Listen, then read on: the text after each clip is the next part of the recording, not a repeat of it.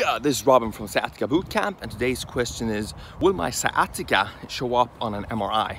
Will my sciatica show up on an MRI?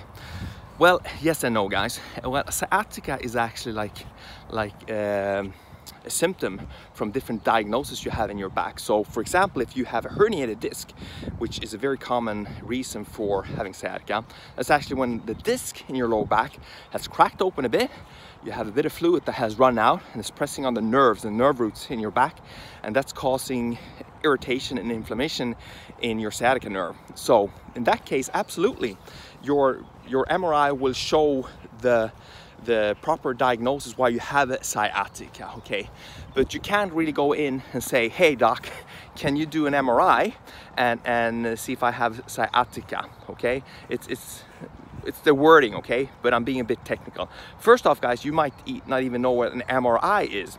An MRI is an advanced way to take a photo of your back to see actually how the structures are in your back, okay? And what it is, it's you lay down on a bed and they shove you into a tunnel. And in that tunnel, you have a lot of shaking going on. You have quite a bit of noise going on. It can be a little bit frightening, especially if you're afraid of putting yourself in positions where in small spaces, but it's totally safe and it gives you actually not too much radiation at all, you know, so it's safe in that way as well. And it gives you a very good picture and understanding on exactly what's going on in your back.